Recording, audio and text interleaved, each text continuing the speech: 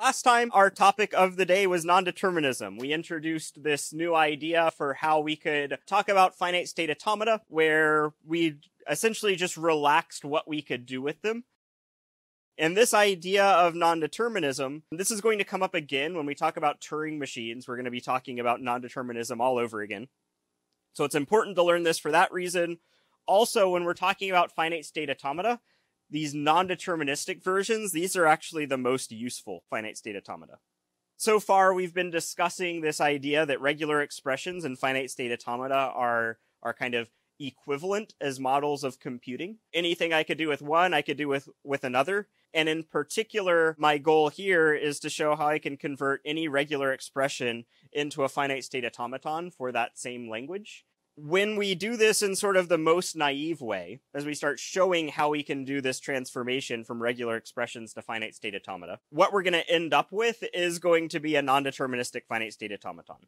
It's easiest to take a regular expression and convert it into a non-deterministic automaton because of that relationship, since regular expressions and non-deterministic automata are sort of more closely related to one another. The non-deterministic ones are the ones that people typically use. To sort of show you what progress we've made so far with this proof, to show that finite state automata are regular expressions, our goal has basically been to show how I could convert a regular expression, any regular expression, into a finite state automaton. That's been our goal so far. Our strategy for doing this has been to, first of all, recognize that these operations, so epsilon, literal characters, unions, concatenations, and Kleene star, those operations gave us the rules for how to build a regular expression. So that's how we defined a regular expression, is just anything we can do with these rules. What we've been doing so far is we've been using this idea that computability by a finite state automaton is going to be closed under all of those same operations. So all those things we can do to build a finite state automaton are things that we can sort of do to finite state automata. So that if we show that we can do each of these things to a finite state automaton, then since these were rules for how to build a regular expression, we could take those same rules to build a finite state automaton for the same language. So far, we've already shown that we can do the empty string as a finite state automaton. We can do a literal as a finite state automaton. And last class, we showed that we could do union as a finite state automaton as well. The things that we have left to do are concatenation, and then also the Kleene star. Last class, we started talking about these finite state automata that we called non-deterministic finite state automata. And basically, the whole idea of discussing non-determinism is that it's going to make this demonstration of closure much easier. So we were able to do sort of these first two without a huge amount of difficulty, at least, staying with deterministic finite state automata. If we instead relax ourselves so that we have non-deterministic finite state automata, concatenation and star are going to be massively easier. So we're going to stick to non-determinism for those. A non-deterministic machine, though, is equivalent in power to a deterministic one. We haven't shown that yet, but that is the case, that a non-deterministic machine has equivalent computing power to a deterministic machine. So if I can show that I can convert any regular expression to a non-deterministic machine, I could convert that non-deterministic machine into a deterministic one if I really needed to or wanted to. So this is kind of like this idea that we showed NAND circuits were equal to and or not circuits, which were equal to and or not straight line. And then we could conclude that NAND circuits are therefore equivalent to and or not straight line. Since A is equivalent to B, which is equivalent to C, and equivalence is transitive, we can conclude that the first one and the third one are equivalent as well. We're doing a similar thing here. I'm going to show that I can convert regular expressions to non-deterministic finite state automata, which can be converted into deterministic finite state automata, so they're all equivalent. So just as a reminder, these are our pieces of a regular expression, and we've already shown that these can become a finite state automata. In particular, we showed that they could become a DFA. So that's where we're at so far. So we've yet to do concatenation and Kleene star. So as a reminder of what we meant by non-determinism. So by non-determinism, we had some sort of relaxation for what our automata could do. where with deterministic finite state automata, we said we had to be in exactly one state at a time, and from each state we could have exactly one transition per character for that state. With our non-deterministic finite state automata, we can be in any number of states at a time that we would like. So we could be in 0 of them, or all of them, or any combination in between. I'm allowed to have multiple or 0 transitions matching on a certain character for some state. I'm also going to allow you to make transitions that don't consume characters. So you can just say, you can jump from this state to that state without using any characters from your input. And the idea was essentially that if I was trying to figure out, can I get to my friend's house? Or is there some path through these roads to get me from here to my friend's house, and I came to some fork in the road and I didn't know which way to go? The non-deterministic approach is to say, let's take both of them. So we can sort of split the universe in two, where in one universe I go left, and in the other universe I go right, and then maybe once I find my friend's house, I just pick, that's the universe that I wanted to be in. So that's sort of how non-determinism works intuitively. And we gave not quite this example, but something very much like this example in class last time of a non-deterministic machine. So this machine will return 1 for all of the strings, such that their second to last character is a 1. We're just going to do a sample execution through this automaton so you can sort of see exactly what's going on with it. So the string that I'm going to do is 11010 is what we're going to do. So I'm going to do a sample execution with this string so that we can sort of see how these automata work more precisely.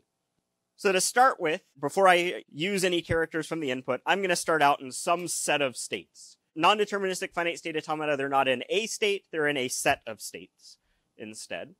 What is the set of states that I'm in before I read any characters from my input? Yeah, I'm just in the start state. So the only state that I'm in is the start state. So we always start out in the start state. If we had transitions from the start state that didn't require me to read any of the input, I would be in those as well. This machine does not have any such transitions, so we don't do that. So the next thing I'm going to do is I'm going to read that 1. The first character in my input, that is a 1. So I'm going to transition on a 1 to some new set of states. So what's going to happen is we know that we're in the start state. And one of the things that the start state transitions to, we can get to by sort of following that self loop. So that self loop matches on a 1. So from the start state, we also transition into the start state on a 1.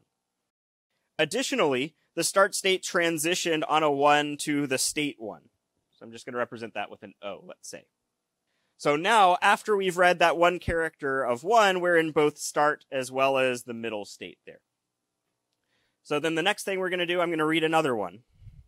So when we read that second 1, well, the start state transitions to the start state on a 1.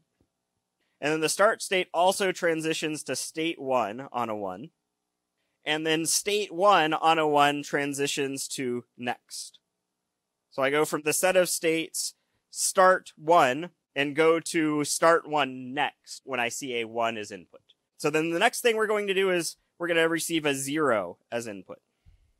So on a 0, the start state goes to the start state on a 0. On a 0, though, the start state does not go to state 1. That did not match. So the start state does not go to state 1. State 1 on a 0 goes to next. So state 1 is going to go to next. Next, though, on a 0 doesn't have any transitions that matches. So sort of this next state doesn't transition anywhere. So there is just no continuation of that path on a 0. So the next state does not go anywhere. So now we're in the state S within. And then the next thing we're going to do is we're going to transition on a 1. So S is going to go to state S on a 1, as well as state O on a 1. N has no transitions on a 1, so it doesn't go anywhere. So now we're just in SO. If we were to stop here, so if we didn't have that 0 as our last character, if we stopped there, would we return 1 or would we return 0? 0. Why? You can answer that. Why? Right. So our rule for when we return 0 is we return 0 if any of the states we're currently in are 0. So the start state, that's not a final state. 1 is not a final state. So none of the states we're currently in are final states. So therefore we return 0. We do have one more character though, actually. So that is that 0. So on a 0, the start state transitions to the start state. State 1 transitions to the next state. So start transitions to start, 1 transitions to next. So now we're in start and next. So now we've read our last character. Do we return 1 or do we return 0? 1. Why 1? Right, because this one was a final state. So therefore, we return 1. Since among the states that we were in, one of them was a final state, we return 1. So we return 1 for this string. Its second to last character is a 1. That's what we hoped for. So this is basically our definition for a non-deterministic finite state automaton. So like with our deterministic one, we write one down by giving some finite number of states, one of which is a start state, and some of those are final.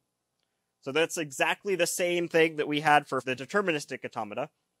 The main difference is going to be what transitions look like and how we determine what to return for these automata. So those are going to be the main differences with the deterministic automata. So our transitions before were just going to be some function that mapped state character pairs to some state. So you took a state, you took a character, and then you had one state that was your next thing. In this case, instead of having just a function that maps states and characters to single states, we're going to have a function that is perhaps a partial function. So we're allowed to say some state character pairs don't have any transitions. That's what that means to be a partial function. So we're going to have a function that might be partial. There are some inputs for which we won't have outputs. That's going to map pairs of states with characters or epsilon for empty, for those empty transitions. That is, transitions that don't consume input. The output of that function is going to be a set of states. So you can go into multiple states instead. So it's a function mapping states paired with characters or epsilon to a set of states instead. So with this in mind, what our execution rule looks like is we're going to first begin in our start state, in our initial state. And then we're going to enter every single state that I can reach without consuming input from that start state. So if I had my start state, and then I had some transition that didn't use any input to my next state, then once I entered this start state, I would also be in the next state, because I didn't need any input to get there. So we begin in the start state, we're also in every state that I can reach without consuming input, and then just like before, we're going to read our input one character at a time without being able to look back, and we're going to transition into new states, plural potentially, once per character, based on which states, plural, I am currently in and which character I see. And then once I transition to new states, I'm also going to transition into states reachable without consuming input. And then I return true if any state I end in is final state, and return false if every state I end in is non-final, is the definition here. So basically the main difference is that I can have multiple outgoing transitions per input. So what I do is I just take all transitions for all states I'm currently in, and then I just sort of spread out to all the states I can get to without consuming input from there. And I repeat that over and over and over again.